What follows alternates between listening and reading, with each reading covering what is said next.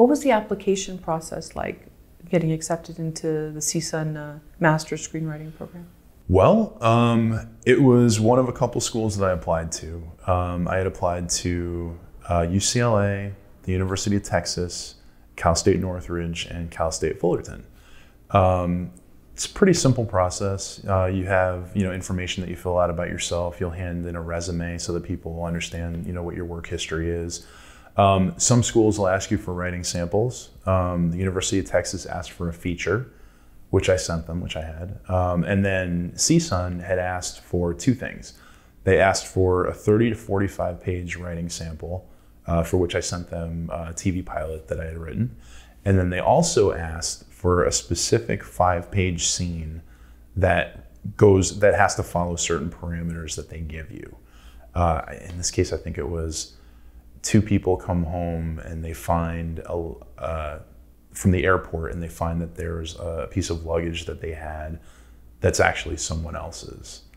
And where does the scene go from there? Oh, wow. So that was kind of neat. I played around with that a little bit, and I came up with this idea that the piece of luggage that they had actually contained the cremated remains of someone they didn't know. And it turned into an argument between a husband and wife because one's mother had passed recently, and they had an argument about what they were going to do with her remains. So it all kind of tied into that. Wow. So that was fun. So ultimately I got accepted to Northridge, and I also got accepted to Fullerton, which was cool. And I got a chance to talk with the head of the program at Fullerton, who's a wonderful gentleman. His name is Bob. He used to write for Twin Peaks. Oh, wow. Back in the day. Nice. But ultimately I decided to go to Northridge because they offered me a job in the film program as well. And it's a beautiful campus as well. I'm sure Fullerton is too, but I haven't seen it. Oh, Fullerton's beautiful. CSUN's beautiful. CSUN also has a 300,000 square foot gym. Oh, nice. Which I took advantage of every day my first year before I really got into working. So yeah, it was nice. It was definitely the right decision. It was the right campus for me to be on, the right time for me to be there. So I'm really happy with the decision that I made. I know we were talking about the competitiveness of California and just how difficult it is to find a job or an apartment, whatever. Yeah.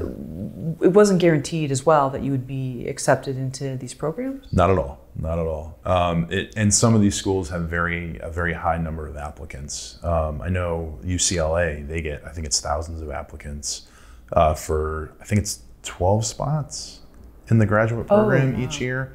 So for writing, it's an extremely competitive program.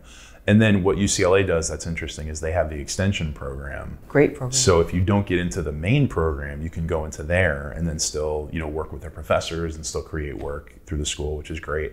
And that was something I had thought about as well before deciding to go back full time.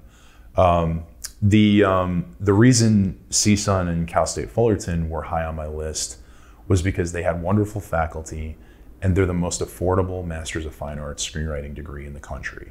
In the country. If you're an in-state California resident, it's the most affordable program in the U.S.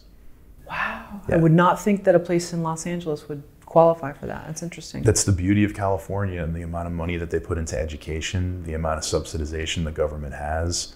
It allows somebody to go, through the program. And for me, I went 2 years for a graduate program, and it cost me, I think, just under $15,000. Really? It was fantastic. Goodness. It was really wonderful.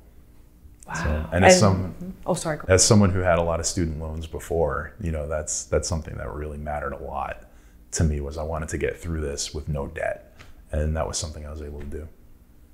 And Northridge is great because there's so many things. I mean, it's not really a small town in the sense that there's a lot. You're close to so much. It's not like you're remote.